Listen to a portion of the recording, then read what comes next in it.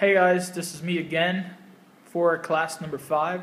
Actually, I have just recorded class number 4, but like emails, I keep receiving emails all the time, and which is really great. So if you want to send me any questions, just send your email to businesswithswagg@gmail.com.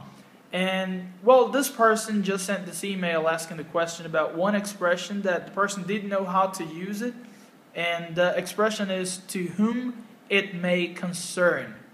Well, to whom it may concern actually is very used in business letters and business email when you don't know who is responsible or who is in charge of that department, or who is going to be responsible for solving that certain problem. So, to whom it may concern is what you write to this responsible person. You don't know the name, so you cannot go with Dear Mr. John, because you don't know if Mr. John is responsible for that thing. So you say, to whom it may concern. And the person who receives that email will read that email and will forward that email to the responsible person.